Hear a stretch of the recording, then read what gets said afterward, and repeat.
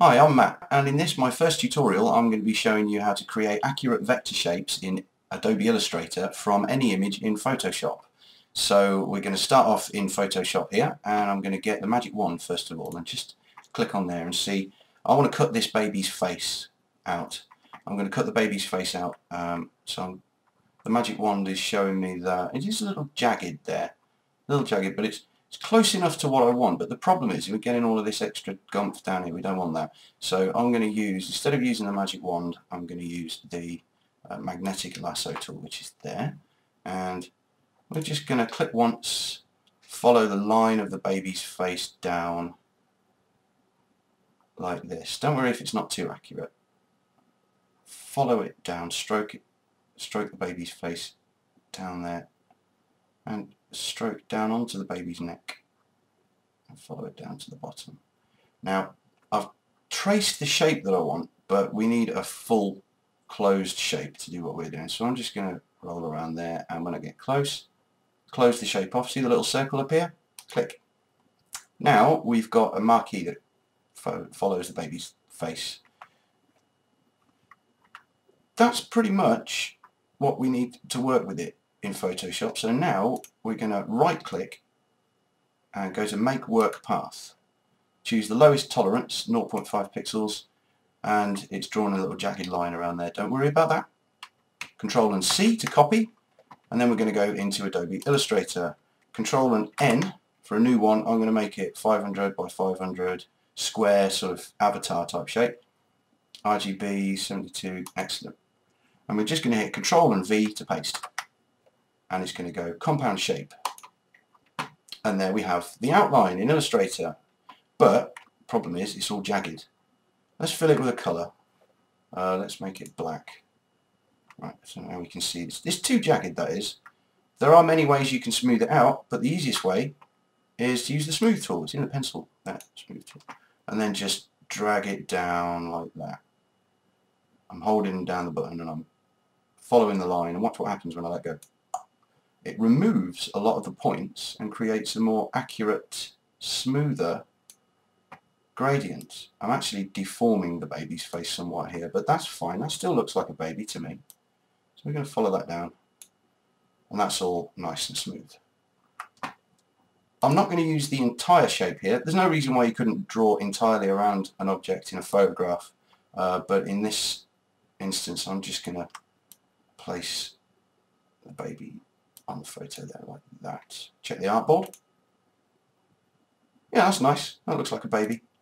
I don't think the baby's very sophisticated though, so I'm going to breathe an air of sophistication to this this image, and I'll go back to Photoshop, and I've got this, which you'll see is quite a low resolution image. It's got lots of horrible pixelation around the edges. So to make my magnetic lasso work a little bit better, I'm going to go to image size and scale that up, make it really big, and choose enlargement, and that's going to make it massive, but at least allow me to get a smoother result with the lasso. In fact, I'm just going to try the magic wand on this one. Oh, look at that. Right, it's not 100% accurate, but it doesn't need to be for these purposes. You see these little bits and bobs in here? They might come in useful. So let's right click and select inverse, because I magnetic wand the background.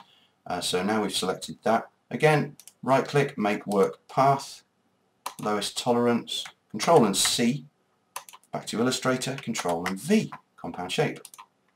And there it is. I'm going to make that smaller. I'm holding Shift so it retains its dimensions there. Bring it over. Oh, nice. Damn, that's one sophisticated baby. But we're not done yet. We're going to move that up a little bit, and then we're going to give it, let's make the pipe red pipe. It's in front, so we're going to push that behind, send backwards. Yeah, that's pretty good, but again we've got quite a jagged shape. We don't want it that jagged, so again select the path, give it some smoothing.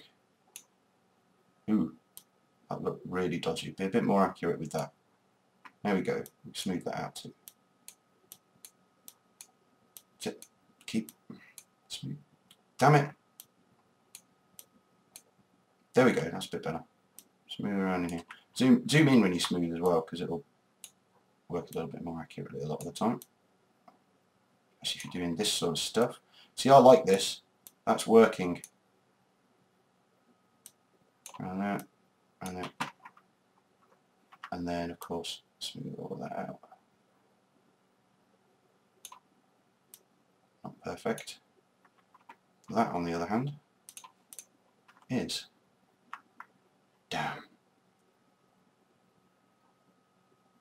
Okay, I've finished basking in the glory of that now, so we're going to hit the artboard. I'm happy with that. Let's export it. We're going to go File, Export, straight to the desktop. We're going to do it as a JPEG, and we'll use the artboards.